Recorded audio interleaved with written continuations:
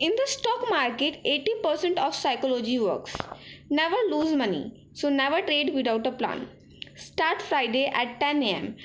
On Friday, it is because this day new expiry starts of Nifty 50, and at 10 a.m. because at 9:15 a.m. in the opening market time, the premium is very high, so it will be best if you buy after 10 a.m.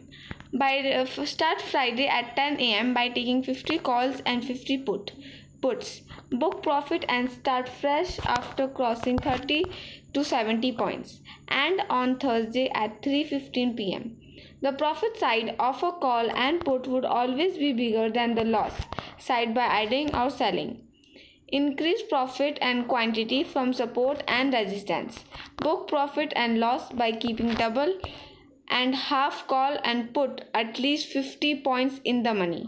Cover loss from profit. Now these are the 5 plans which we have to follow as per the market.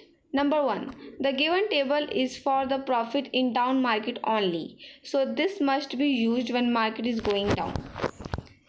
This is the table. If market is going down, so we will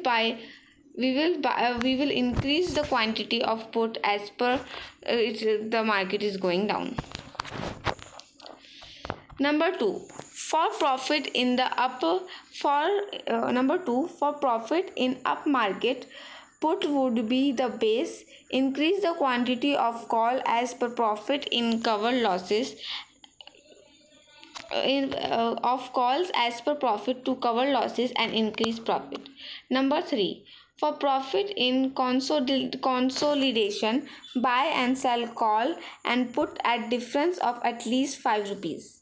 Number 4, the put must not be less than the given table, but the call may be 0 to double as per profit and environment. Number 5, if money is not sufficient, so this plan can be implemented on expiry day, because on that day we get shares on less price. Today mistakes which we have done and got heavy loss. Lakshmi did not listen to her father's instructions, advice and indication, and took decision as honor and above her father. So the mistakes we did is: number 1, buy and sell call at a 5 rupees difference, not followed. Number 2, keep and increase profit, that was also not followed. Number 3, we did not follow the plan.